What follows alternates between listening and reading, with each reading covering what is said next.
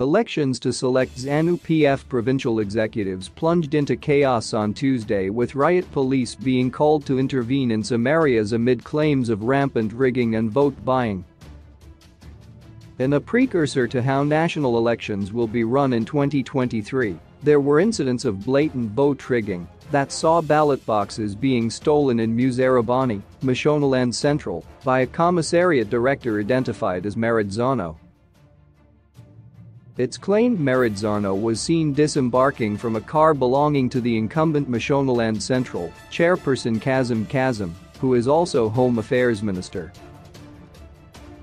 There was more drama in Bandura as Central Committee member Nzvimbo John Namburo, a Kazim allied, was allegedly seen stealing a ballot box.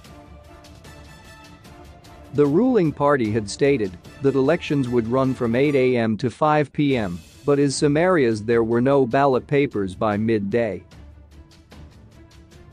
Blue Ridge Voting Center only got ballot papers delivered at 5 p.m. In the capital Harare there were skirmishes over the validity of ballot papers for over 2 hours. Ms. Bingo also produced drama with what is described as a fierce factional war between supporters of President Emmerson Mnangagwa and his ambitious deputy Constantino Chiwenga. Zanu PF Ms. Bingo provincial chair Ezra Chadzamira Mnangagwa was thought to be in pole position to retain his position against Robson Mavanyengwa Chiwenga. There were no ballot boxes and voting materials in Ms. Bingo Urban by 2 p.m. for example. In Bulawayo, the feared former war veterans leader Jabulani Sabanda is taking on former Mpopoma Pelindaba legislator Joseph Chuma, Bulawayo War Veterans Chairman Cephas Ncube, and incumbent Albert Msindo for the chairmanship of the province. In Gweru it's reported there were incidents of vote buying, with one candidate dishing out maize meal and $10 to voters and another busing supporters to polling stations.